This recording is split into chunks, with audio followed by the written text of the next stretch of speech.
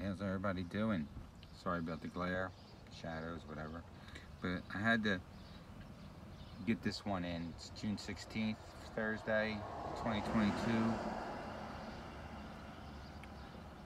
Fallen World, USA, baby. But Proverbs 29:12. If a ruler pays attention to lies, all his servants become wicked. If a ruler pays attention to lies, all his servants become wicked. What does that mean? You know, well, we have a great example. You know, look what's going on now.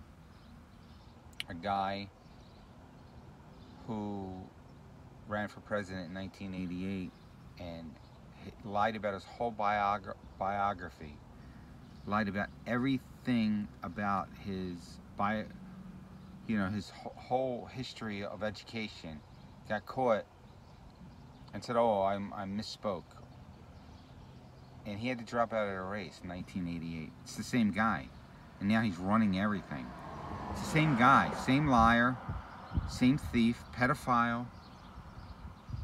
Only difference now, he's got his son as a sidekick, who's even worse than he is, but with not as much power, but feeds off the power of him.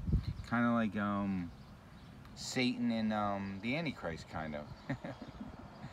Oh man, you can't make it up. You gotta laugh a little bit, but come Lord Jesus, come. If a ruler pays attention to lies, all his servants become wicked. That's the mainstream media, the satanic mainstream media, cancel culture, you know, the squad, the rest of the satanic party, government, and the bobbleheads who follow this cult. So, you know, if a ruler pays attention to lies, all his servants become wicked. Well, that's Proverbs 29:12. Something to think about, you know. He was screaming the other day, you know, they shot him up with B-12. He said, hey, yo. He woke up and he said, usually he wakes up and says, "You're a white supremacist," and he's the biggest one. But hung out with segregationists, and his idol was Robert Byrd, unrepentant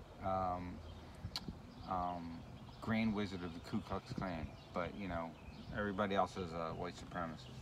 But he's woke now, so just like Jimmy Kimmel and blackface, it doesn't matter now. You know, it doesn't matter. Your whole life, as long as you do what they do. But if you don't, off with your head. But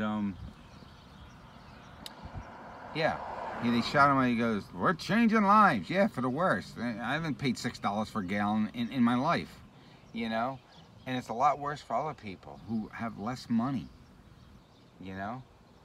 I'm not rich, but just people have less money than me, and they're struggling. It's crazy. All right, God bless.